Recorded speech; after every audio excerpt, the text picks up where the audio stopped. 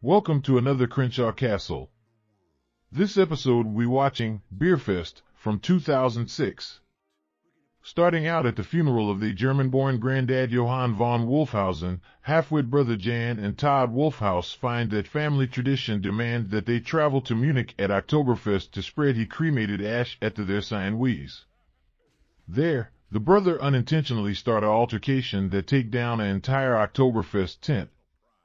They then join in Beerfest, an underground drinking game tournament run by Baron Wolfgang von Wolfhausen, where they find that the von Wolfhausen are related to the Wolfhauses.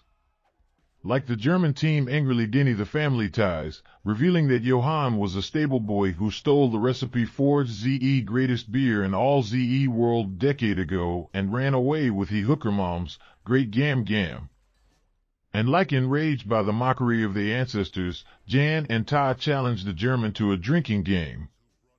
Then the brothers humiliate them in front of everybody, with Wolfgang pouring their granddad ash on them and Jan get punched in the eye.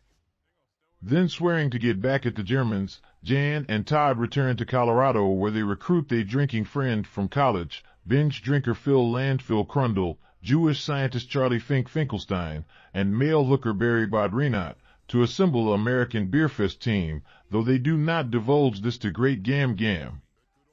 During the teen year of training, Jan and Todd find out that their granddad did not steal the family beer recipe, but was actually the rightful heir to the family brewery in Bavaria.